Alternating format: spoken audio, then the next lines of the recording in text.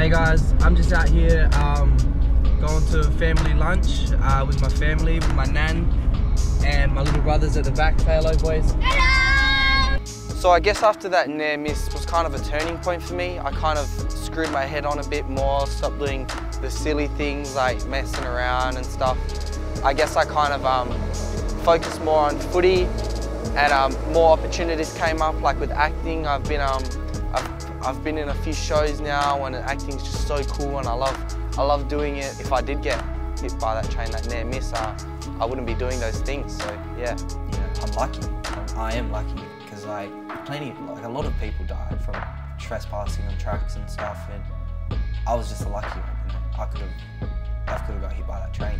You know? There's a spider in there. Oh, that's the dead one. That's just the skeleton part of it.